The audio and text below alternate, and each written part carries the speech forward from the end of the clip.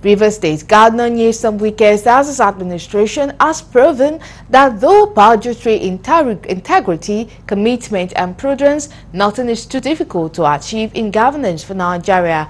Governor Wike spoke at the inauguration of the 72-bed Dr. Peter Odele Cancer Cardiovascular Diagnostic and Treatment Center in Portharcourt, performed by His Highness Emir of Kano Alhaji Aminu Ado Bayero.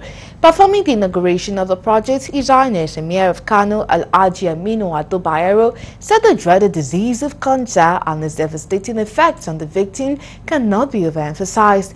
In his speech, the NMA President, Dr. Uche Ojima, noted with delight that Governor Wike fixed the inauguration of the center to coincide with the ongoing awareness campaign on cancer. There's nothing too difficult to achieve in this country. Or if we want to achieve it, we will achieve it. This is just within 1 year. The money was paid. It's not well National Assembly budget for a project like this of almost 26 billion. They will put for 1 year 500 million. The facilities should regularly be upgraded to meet global standards.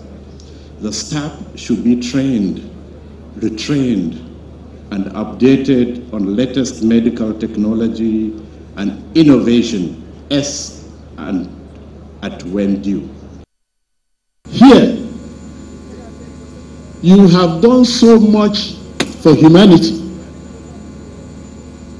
The president of NMA tried to capture some of it, but you are not only laying infrastructure for healthcare, you are also training the human resources.